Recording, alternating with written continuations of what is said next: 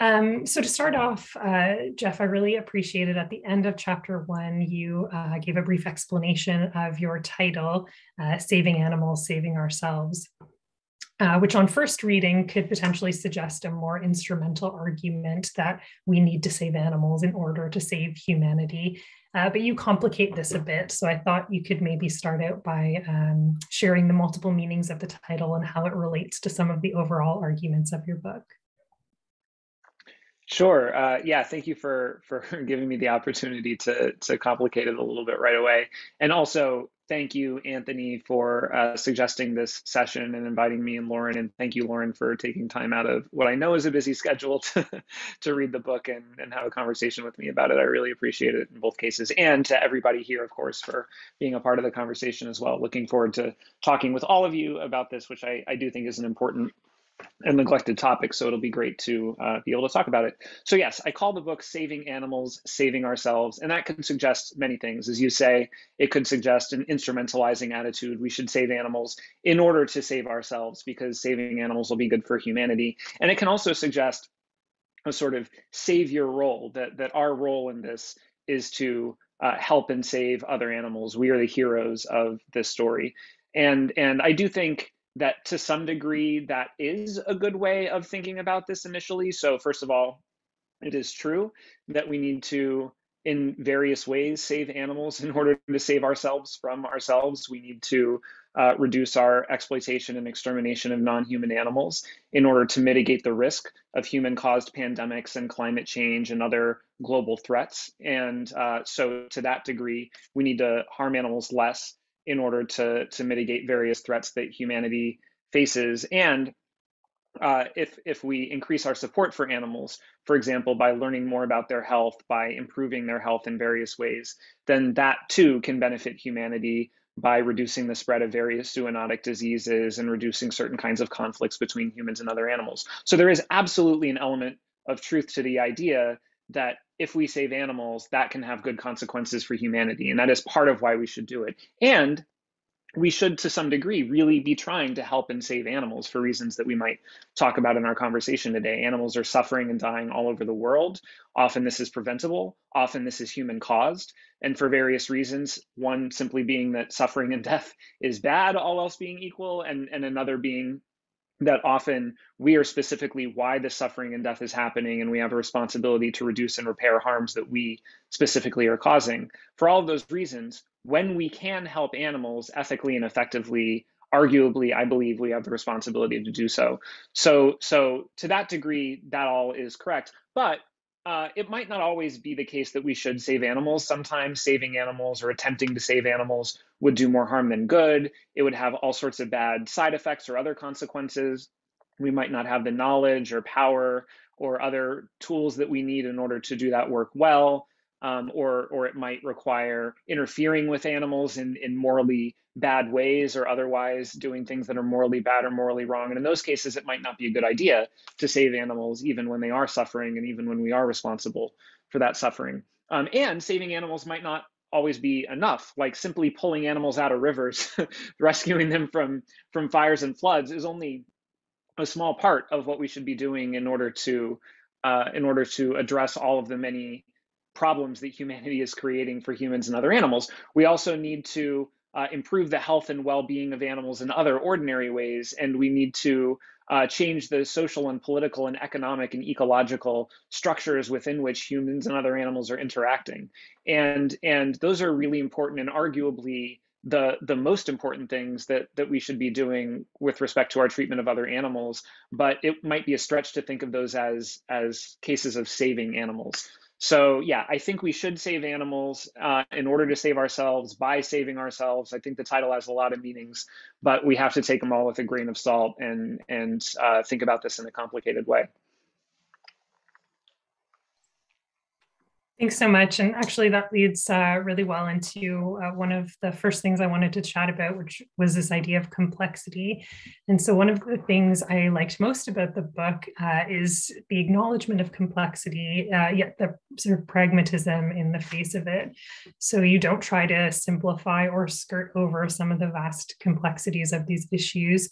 But you do use some simplified, tangible examples to illustrate just how complex the dynamics can be.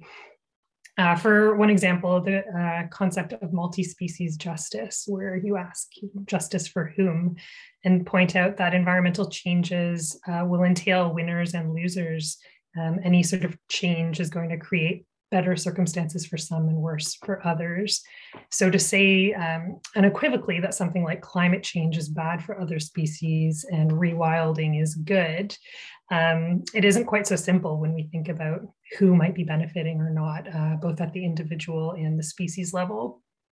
Mm-hmm. But you also write that we shouldn't allow the perfect to be the enemy of the good.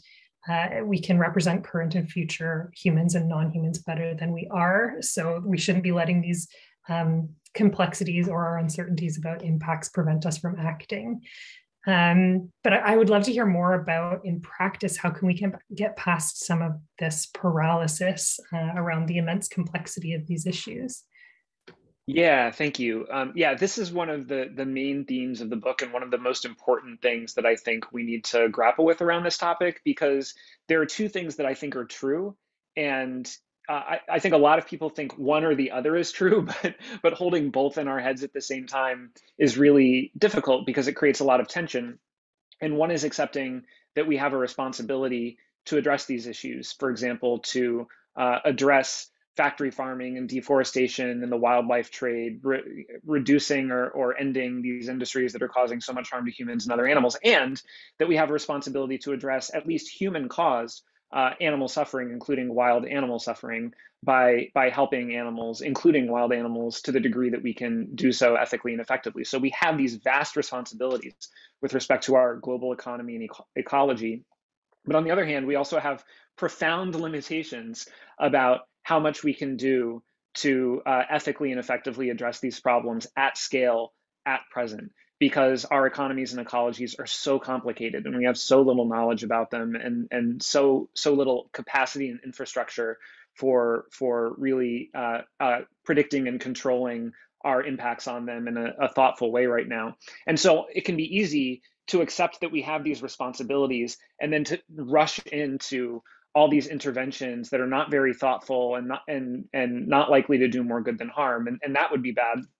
But it can also be easy to see how many limitations we have and how complicated these issues are, and to treat that as an excuse for inaction. Well, we don't have the knowledge or capacity or infrastructure that we need, and it might do more harm than good if we try to do something. So maybe we should do nothing, or maybe we should wait 10 years and then another 10 and then another 10. And I think those are both important points, but not the whole story. And the first step is really holding both of those thoughts in our heads at the same time, and just trying to strike a balance by embracing the complexity as much as possible, thinking through our impacts as much as possible, thinking about, if I reduce meat consumption in this region, is it going to cause meat consumption to increase in some other region in a way that neutralizes the benefits? Or if I help this animal, is that going to just cause them to suffer later, or will it cause some other animal to suffer because it deprives them of a meal, or it turns them into a meal, or it in some other way disrupts food systems or ecologies? So you have to think about those questions. And you also have to think about basic philosophical questions like, which animals matter and how much do they matter? And if there are trade-offs between vertebrates and invertebrates, or between humans and other animals, how can we weigh those trade-offs in a just way? So there are scientific and ethical uncertainties that we have to grapple with, but we also have to grapple with the reality that human activity is changing the world much faster than animals can adapt or evolve to keep up. And so ultimately, we're going to have to take some risks here and make some interventions and just do the best we can, and then learn from our mistakes and go from there. So as a general matter, I think we need to strike a balance between accepting our responsibilities and accepting our limitations, and then just try to hold both of those things together as we move forward. Yeah, that's great. Thank you.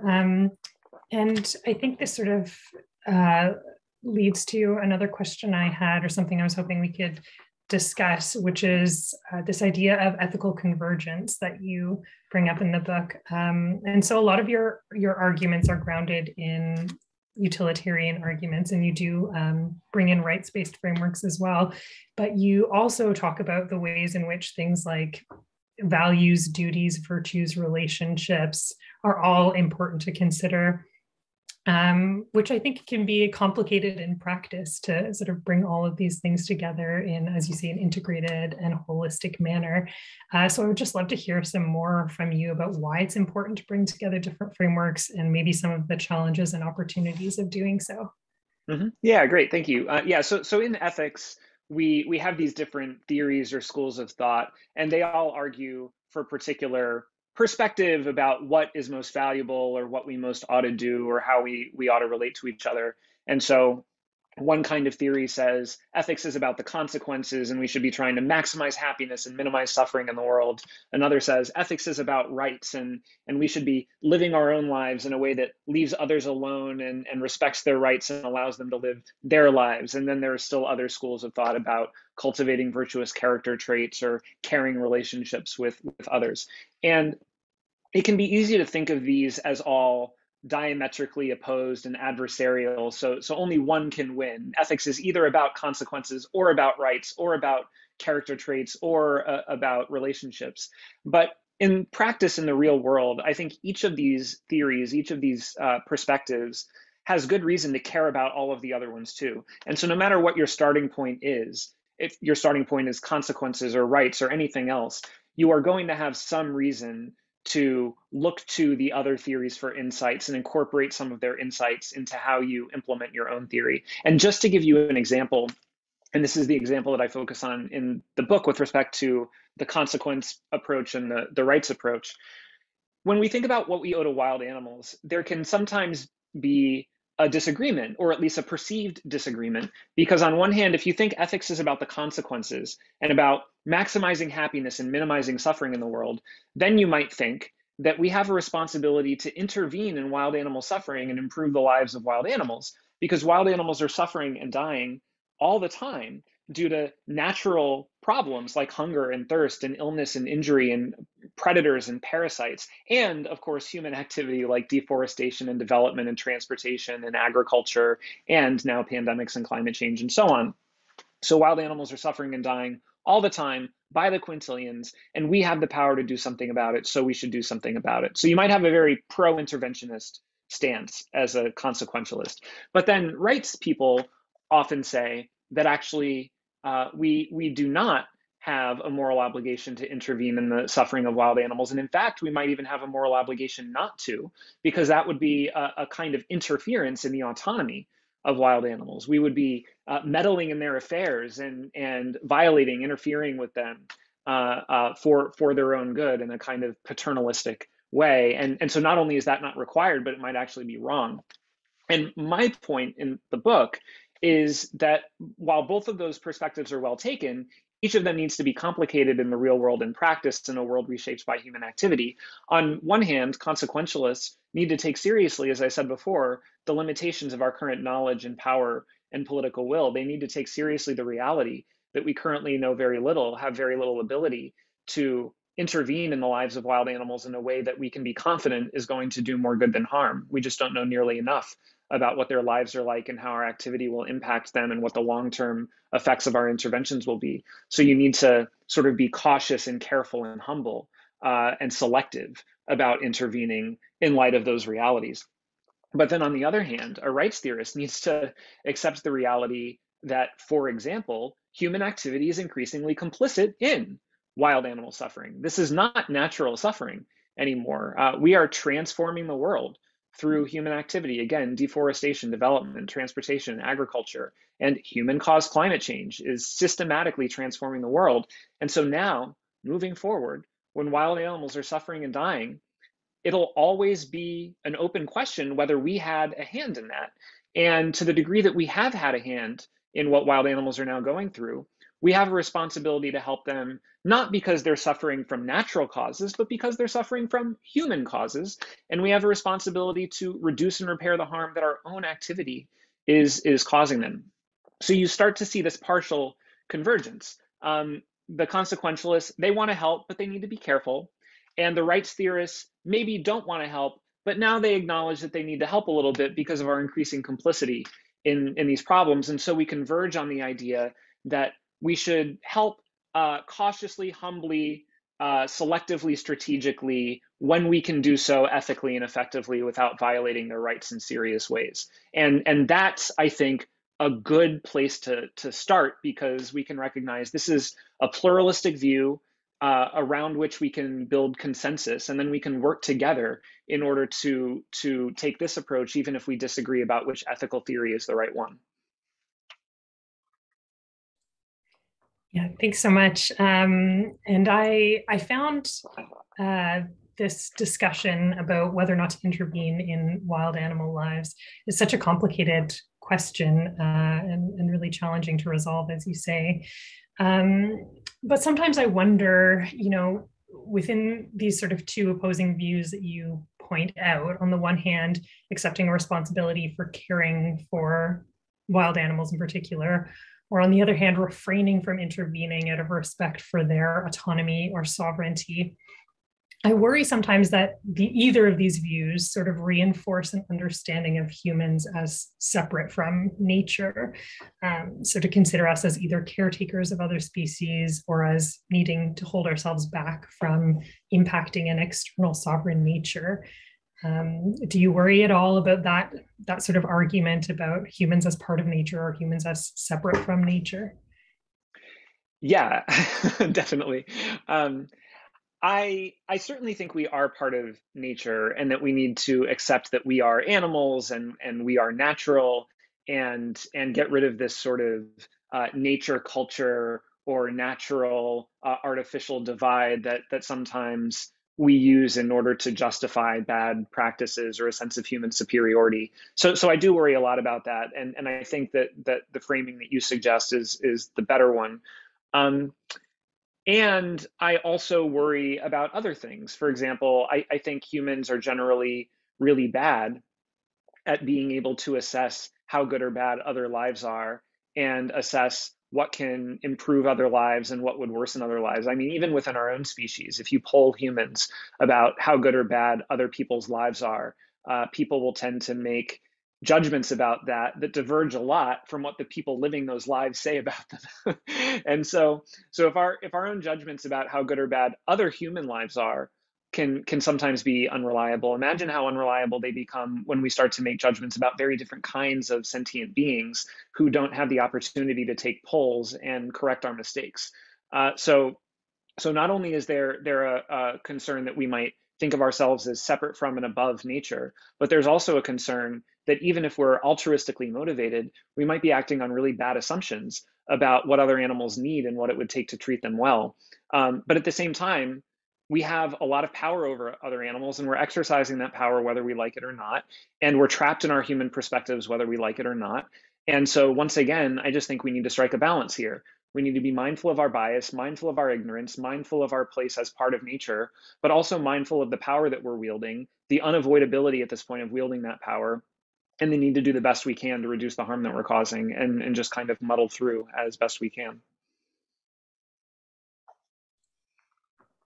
Yeah, yeah, thanks. And I think that yeah, it was an interesting discussion in the book as well about, as you say, these limits to our ability to understand and evaluate what a good life is for other individuals or other species in particular. And I think that you highlight some of these complicated decisions around whether or not another life is worth living, in terms of things like creation and things like euthanasia. So maybe if you could speak to that a little bit, that would be great. Yeah, this is one of the most complicated and fraught issues that I talk about in the book. And of course, there are a lot of complicated and fraught issues in the book.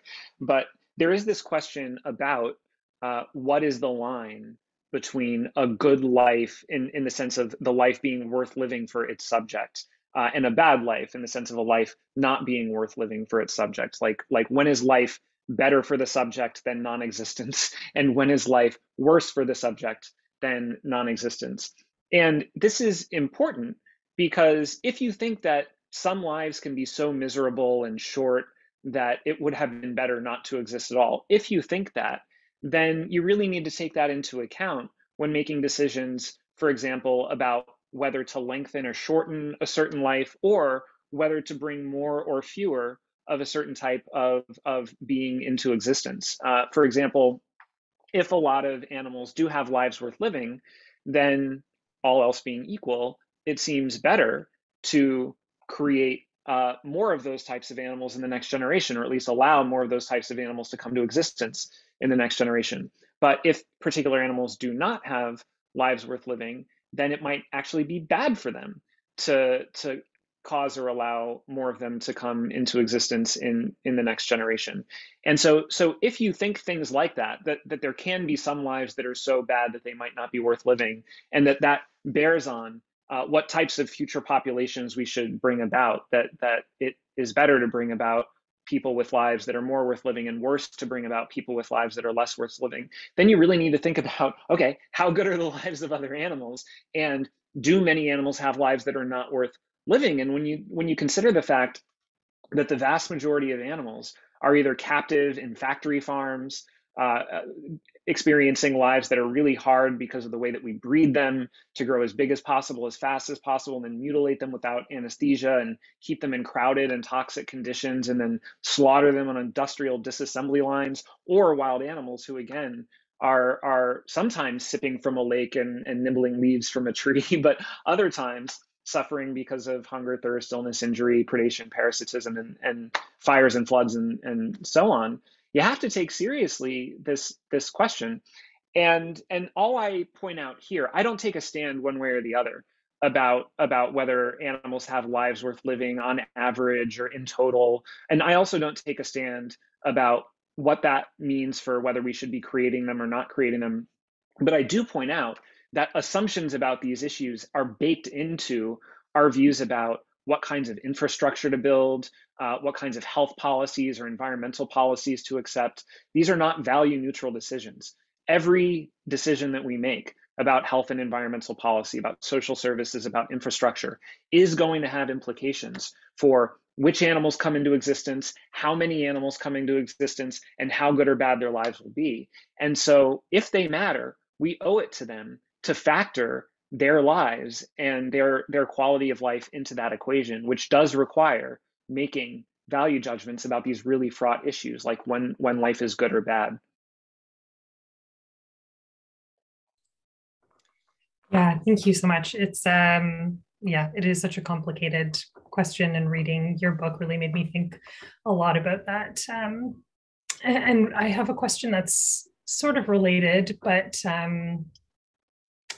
I guess something that I struggle with in some of my own work is this balance between pragmatism and action now, and then imagining and working towards radically different futures. And one of the subheadings in the conclusion of your book is "We have no idea what kind of world to build for animals." And you write that we might not know what kind of just multi-species, multinational, multi-generational society is achievable or sustainable right now, but the sooner we accept that we have a responsibility to pursue this goal, the sooner we can start figuring out. So I really like this balance, but I would love to hear from you a little bit more about what your kind of more radical visions for a just multi-species future look like. So there's, I think, more of a focus on the book on some of the pragmatic questions, but I'd love to hear about this longer term vision. Yeah. Yeah, thank you. Yeah, I think the timing question is really important too, for the reasons that you gestured at. It does seem as though we should wait until we know more and can do more before we start making major changes. On the other hand, we might always feel like we don't know enough and that we can't do enough, and so it can be really easy to keep pushing it indefinitely into the future. And so I do think that we should be starting now. We should be doing more research and changing some laws and considering our impacts on animals more than we are. And if we do that, we might be able to build the knowledge that we need and build the power that we need and build the political will that we need for other more major changes in the future.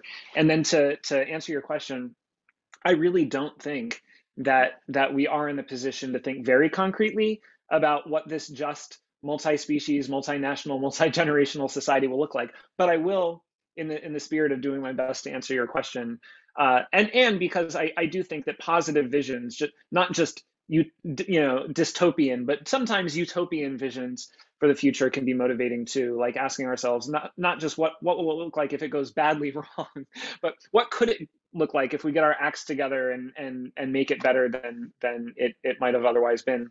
That can be useful motivationally and conceptually. So with that said, I think first of all, it would look like a plant-based global food system. We would end factory farming. We would end deforestation. We would end the wildlife trade. We would end our uses, exploitation, extermination of animals for food and clothing and research and medicine and entertainment and other purposes. And we would scale up plant-based alternatives, including, at least during the transition, plant-based meat and cell-based meat, which are derived from plants or cell cultures and then made in factories. And that way we would feed the world, healthful, sustainable, delicious, affordable food, and treat animals better and treat global health and the environment better.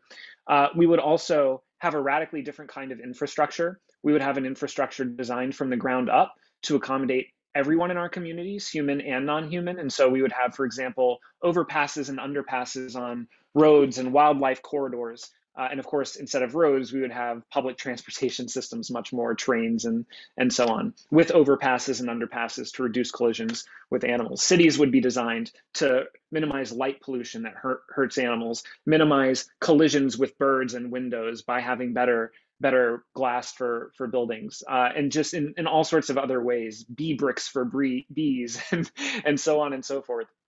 We would just be thinking from the ground up about how all of our citizens can best be accommodated. And by the way, animals would be citizens, or whatever other form of political membership we accept at that point.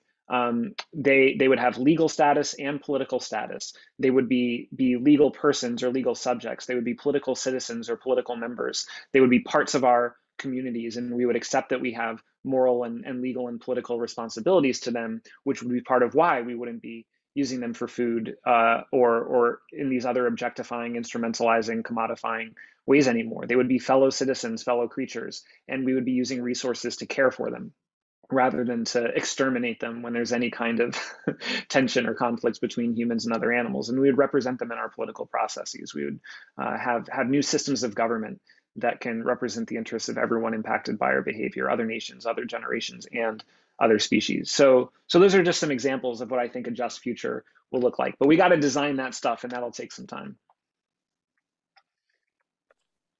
Great, thank you so much. And I think we're going to get to the Q&A from the audience soon. But I did want to take the opportunity to just bring up what I think is one of the most challenging questions in my mind when I think about these issues. And so it comes up a few times in the book, for me, where there's this tension I perceive between things like coalition building and intersectionality on the one hand, and then, possible risks of cultural imperialism on the other hand. So you write about that we need pluralistic coalitions, and helping animals requires addressing social, economic, and environmental justice issues. But you also write about things like the need to persuade people that plant-based and cultivated meat products are consistent with personal, cultural, and religious identities. And so I know this is a bit of a tricky argument, but I'm wondering what your thoughts are about the possible charge of, cultural imperialism around other groups' relationships with animals. Yeah, this is definitely a complicated issue, and I do try to address it as much as I can in the book, although obviously I don't do that, or really any single issue that I discuss enough justice, just because I try to cover so much ground in the book. But I do think this is really complicated, and once again, I think this is an area where we need to strike a delicate balance, because it is true that we need to build coalitions, and it also is true that achieving health and environmental justice, and for that matter, justice for animals, does require also achieving justice for humans, which means to a very significant degree accepting the choices and cultures and religious traditions of other humans, even when we disagree with them. That is what it means to be in a liberal and pluralistic and tolerant and accepting culture. And I think that is the kind of culture we should be aiming for. But we do need to strike a balance, because I do believe, again, as I said, that non-human animals should be regarded as members of our communities as well. And even though we do think that we have cultural and religious freedoms and individual personal freedoms, we also ordinarily accept in our societies that our freedoms end where violations of others' basic rights and liberties begin. And so we generally do have a right to make our own choices and live our own lives, but we don't have a right to do that in a way that violates the basic interests and needs and rights of other vulnerable beings unnecessarily.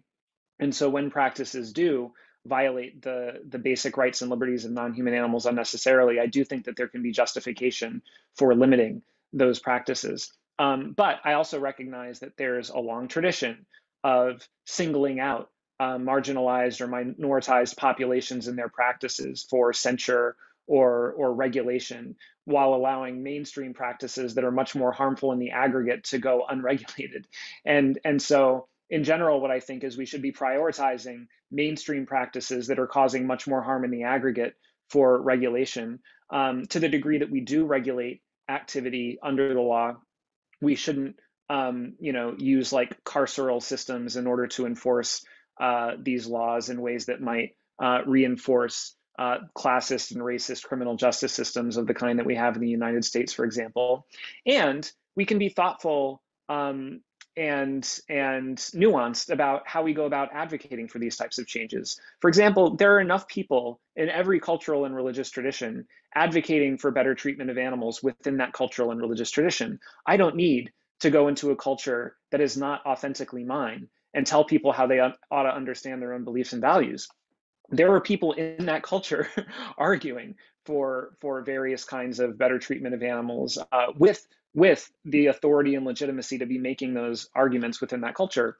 So there's no need for me to go around doing that. Instead, I can create space for people to make those arguments within each culture, and where it would be possible or desirable, I can amplify the voices of people already making those arguments, or help divert resources to them so they can do their work more productively. So yeah, in general, we need to respect human cultures. We need to respect human religions. We need to be mindful of our history of colonialism and imperialism and not repeat those mistakes. But we also shouldn't let toleration of human difference be a license to happily continue killing, trillions of non-human animals unnecessarily against their will. We should be making thoughtful changes and legal reforms without using those legal reforms as a pretext to single out human cultures, to reinforce racism or classism, and so on and so forth. So yeah, complicated issue, balance is necessary, and that's the best I can do to gesture at what kind of balance I think is necessary in quickly. Great. Thank you so much for your thoughts on that. And just looking at the time, I think I'm going to take a look at the Q&A now and see what we've got. So there's a question from Wendy, who says, thanks very much for the talk. You talked about rights and consequences, but I was wondering which other ethical perspectives have influenced you in your thinking about animals. How else can moral philosophers intervene productively in this kind of area? Yeah, there are all kinds of, thank you for the question, all kinds of moral traditions. I focused on the consequences view and the rights view for the sake of simplicity and specificity, but I also gesture in the book at some other views that have been really influential for me, and I'll mention two. One is called virtue ethics, and this is all about becoming a virtuous person by cultivating through practice and reinforcement character traits that will lead you to naturally be a good person without thinking about it. And the basic idea here, among other things, is that most of what we do is not a result of me thinking about what to do and making a conscious decision by applying principles. Most of what we do is a matter of acting on instinct or habit or routine, or doing what feels natural in the moment. And so if we want to do the right thing consistently, we ought to think not only about what principles to follow in those moments where we reflect about principles, but also what kind of person to turn ourselves into by internalizing the right dispositions and character traits. And that way we can just naturally do the right thing without even thinking about it in our everyday lives. I think that is so important. And it really requires thinking about how we see animals, how we talk about animals, those basic habits about how we orient ourselves towards animals that just kind of naturally incline us towards more respectful compassionate forms of treatment. And then another is care theory, feminist care theory. And this is all about cultivating caring relationships with people, and not just treating people well in the context of relationships that we already have, but also being mindful of relationships that we might be finding ourselves in, like economic relationships and political relationships, and making sure that we are finding ourselves embedded in relationships that are liberatory and respectful and supportive rather than exploitative or oppressive. And so thinking relationally and structurally, how do the relationships and structures that we find ourselves embedded in, how does that orient us towards others? Are we just reinforcing structures that contribute to exploitation, or can we remove ourselves from that? So thinking about consequences, rights, character traits, and relationships and structures, I think those are the four pillars that are most useful to be thinking about together. Awesome. Thank you so much. Next question is from Karsten, who asks, how do you make determinations of what to do when anthropocentric reasons, so general welfare of humanity or for specific groups of humans, conflict with biocentric or ecocentric considerations? Yeah, that's a really good question. Ultimately, there are going to be trade-offs, conflicts, tensions between what we want for ourselves and what other animals need, and we need to think about how to resolve those. For strategic reasons, I spend a lot of time in the book emphasizing co-beneficial solutions. So all sorts of low-hanging fruit ways that treating animals better will treat humans better. So that natural interpretation of saving animals, saving ourselves. So, for example, things like ending factory farming, deforestation, and the wildlife trade is unequivocally better for farmed animals and many of the wild animals who are caught up in these systems, and for humans because of the way these systems contribute to pandemics and climate change and other global threats. And there are other low-hanging fruit things that we can do that are co-beneficial, again, like building wildlife corridors and transportation systems, or installing bird-friendly glass on buildings and vehicles. And I suggest starting there because that'll be the easiest sell, helping animals in a way that also helps us. And it will help us normalize and get a little bit better at including them in the conversations. And then when we make some of those low-hanging fruit changes and include them in the conversations and get better at this and build our knowledge and power and political will, then we can start tackling the other issues where there might actually be conflicts and tensions. And the other reason I want to push those into the future is that if we make some of the infrastructural changes I recommend, we might actually prevent some of those conflicts from arising in the first place. So a lot of conflicts we currently perceive, with the right structural solutions, they might not arise as much in the future. But when in the future there inevitably still is some conflict between humans and other animals, this is now where some of you might start to deviate from me. Maybe you started deviating from me earlier in the conversation. I personally believe that at some point we ought to take seriously the possibility that we really should make some sacrifices as a species in order to improve the lives of members of other species. There are about 8 billion humans. There are quintillions of other animals. If you just think about it in the aggregate, we represent only a tiny fraction of the overall amount of happiness and suffering and welfare in general on the planet. And so if we're thinking in terms of justice and equity, then at some point, I think we need to take seriously the possibility of maybe not giving all the resources and care to the other animals, but giving much more than we currently are, even if it means accepting minor sacrifices on behalf of our own species. Great, thanks. There's a question here from Christina who asks, the more I read and think of animal rights or justice issues, the more it seems evident to me that it's unlikely to occur in a capitalist system predicated on the exploitation of human and animal capital in all forms. If the world cannot shake the consumerist and infantile economic growth parasite, what chance do we have to build a just future for human and non-human animals alike? Are you addressing this question in your book at all? Is transformation from the capitalist system possible? Yes, that's a great question. I do address it in the book, but I don't discuss it at length. I explain how this question is relevant. So basically, as I noted before, I think that we can do some things to treat animals better within existing structures and systems, but at some point we also have to question the structures and systems themselves. And that includes things like, what should the legal and political and economic status of animals be within, for instance, liberal, democratic, and capitalist systems? But then also, should we continue to accept liberal or democratic or capitalist systems in the first place, or should we replace them with fundamentally different types of political and economic systems?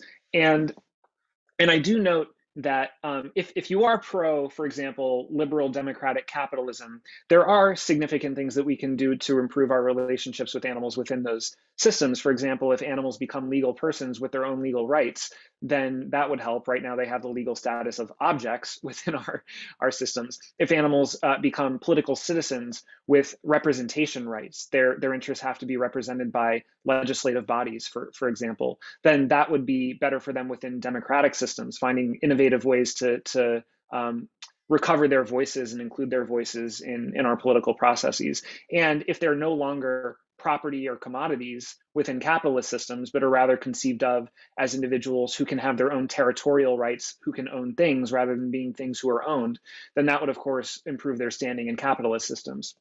Now, you might think that only goes so far. We should still go farther. We should be anti-capitalist, maybe even anti-liberal or democratic, given how much democracies are crumbling and not functioning properly right now. I'm all for having those arguments and very sympathetic with some of those arguments. Though I will note that, of course, alternatives to these systems also have their problems, and we need to evaluate liberalism, capitalism, and democracy against their realistic counterparts, as opposed to like idealistic counterparts that we might be imagining, but would be very hard to implement in the real world. All I'm saying in this book, and in general, is that when we have those conversations, when we ask about our basic systems and structures, we include the interests and needs of other animals and people in other nations and future generations when we're having those discussions. Whatever systems we build, we need to build them in ways that are considering equitably the interests and needs of everyone affected by our behavior, no matter what their national or generational or biological categories are. Great. And we've got a question from Lewis. In plant thinking, Michael Marder raises ethical questions related to our interactions with vegetal life. Do you think this is a step too far? And if so, why? Thank you for this question.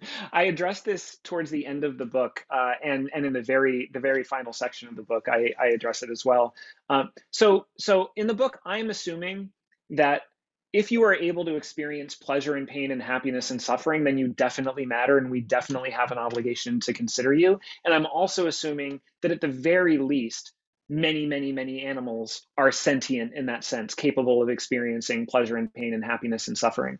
And so I think at the very least, we have a responsibility to consider many animals, all vertebrates and many invertebrates, for those reasons, because all vertebrates and many invertebrates either are or at least are likely to be sentient, and sentience is enough. But I also entertain the possibility that we should go beyond those animals and also consider plants, also consider maybe future generation artificial intelligences, other types of beings like that. Either because it might be that even if sentience is enough, maybe life is enough too, something even broader than sentience. Maybe we should accept that all living beings, all self-organizing and reproducing beings, however we want to describe it, maybe at some point our species will think just that alone is enough for you to matter for your own sake and for me to consider your interests when deciding how to treat you. And it might be that further science and philosophy reveals that we actually should think of even plants or artificial intelligences as reasonably likely to be sentient, not just alive, but capable of experiencing pleasure and pain in a certain sense. I'm currently thinking plants probably are not sentient, and they probably don't matter for their own sakes. But every generation has thought that they had the answers, and then future generations were like, "Ooh, they really didn't know what they were doing. They should not have drawn the line where they drew the line." So yeah, I think probably we don't need to go all the way to plants, but I recognize my position in this lineage of people who have never drawn the line expansively enough, and I'm open to the possibility that we're going to need to draw it more expansively than I currently am.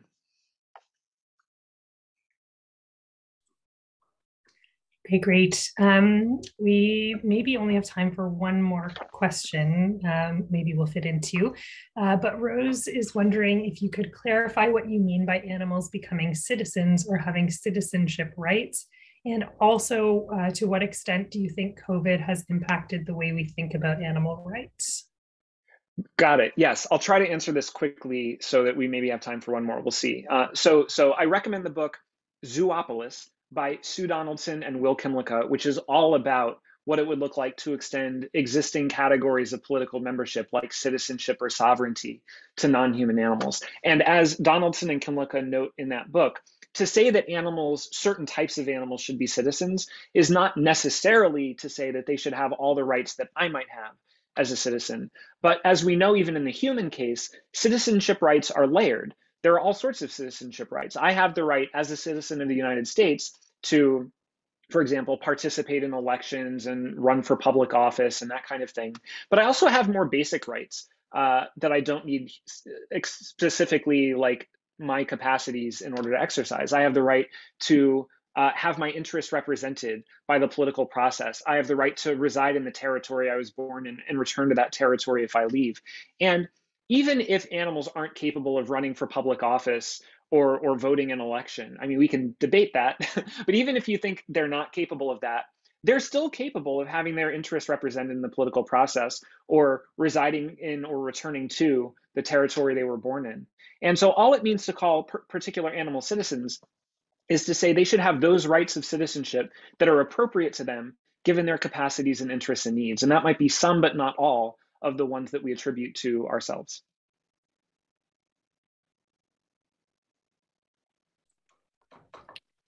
Thank you so much. So this is something that you've maybe touched on a bit, but maybe you could elaborate on. How can we, Victoria asks, how can we balance out the trade-offs of using resources to help animals with the fact that this will leave less resources for meeting basic human needs, i.e. combating world hunger, providing healthcare, providing clean water? Great question, and a good question to end on. And I'll try to be quick here too, because I know we need to wrap up. So the first thing to say is again, the low-hanging fruit opportunities to treat animals better will treat humans better too. For example, if we end factory farming and animal agriculture and replace it with plant-based alternatives, we would use substantially less land and water and produce substantially less antibiotic resistance, contaminated food, global health threats, zoonotic disease outbreaks, and of course fires and floods and other extreme weather events caused by climate change. So in those respects, there are all kinds of ways to treat animals better that really actually are better for us and make the air and water and everything cleaner and leave more resources left over for humans to use. But beyond that, I take your point and I agree with you. And this is part of why I said we need to be humble and cautious. Think about it like a human. You know, I want to do the most good possible in my life. But I also need to engage in a certain amount of self-care, both because I deserve that and because I need that in order to be able to do altruistic work effectively and sustainably and keep my motivation over time. So in practice, I have to strike a balance. I can't, devote every waking hour and dollar that I have to altruistic projects, or I'll burn out and I'll stop doing it in week 2.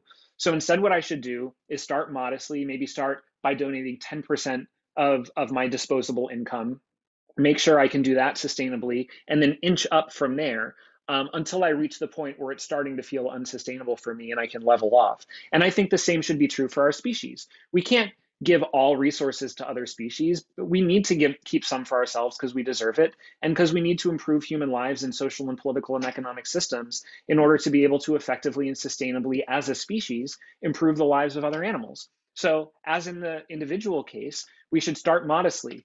Do the low-hanging fruit things that are good for us too. Then allocate like 0.1% of our GDP to helping other animals, and then inch up from there again until we reach the point where it's no longer sustainable. My view is that we should help them as much as we sustainably can, even if that means not helping them as much as we deserve, and recognizing that that will be a moving target. That amount can keep going up and up and up as we get better at this.